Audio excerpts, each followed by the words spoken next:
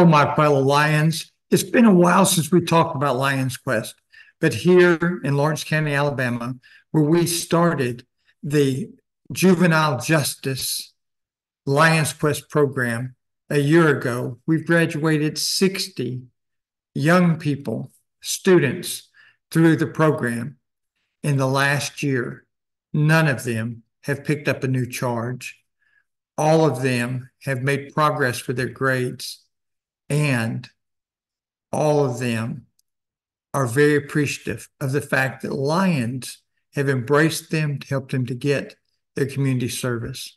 Lions Quest is owned by Lions Clubs International Foundation.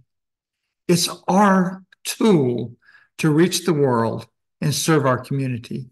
Can you think of a greater need in our community than our youth and our families and our juvenile courts?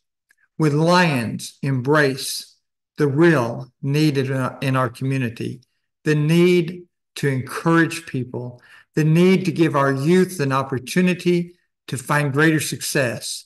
Then we must find a way to bring Lions Quest curriculum into our schools, into our court systems, into our foster care systems, into our after-school programs, in our alternative schools.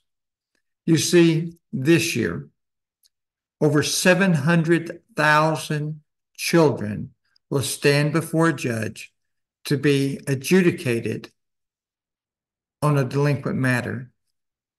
In the adult world, it would be a crime. In the juvenile vocabulary, it's a delinquency. 700,000 children that we, in conjunction with our foundation, Lions Clubs International Foundation, can change. We can put them in the middle of the road. It's a personal commitment of mine, and I'm asking you to join me in finding a way to help the youth of your community.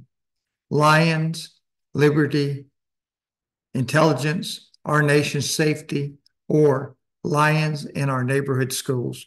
Whatever that you want to call it is fine with me, as long as we get out there and serve like we've never served before, because truly that was the vision of our founder, Melvin Jones.